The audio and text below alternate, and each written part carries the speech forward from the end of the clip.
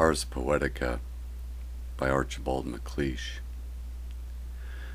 A poem should be palpable and mute as a globed fruit, dumb as old medallions to the thumb, silent as the sleeve-worn stone of casement ledges where the moss has grown.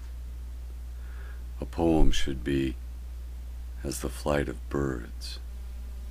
A poem should be motionless in time as the moon climbs, leaving as the moon releases twig by twig the night-entangled trees, leaving as the moon behind the winter leaves, memory by memory the mind. A poem should be motionless in time as the moon climbs. A poem should be equal to, not true, for all the history of grief, an empty doorway and a maple leaf, for love, the leaning grasses and two lights above the sea.